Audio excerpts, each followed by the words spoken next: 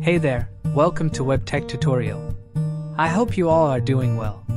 Today you will learn how to play a YouTube video in theater mode. Before I start this video, be sure to subscribe to this channel and do not forget to click on bell icon. So let's begin.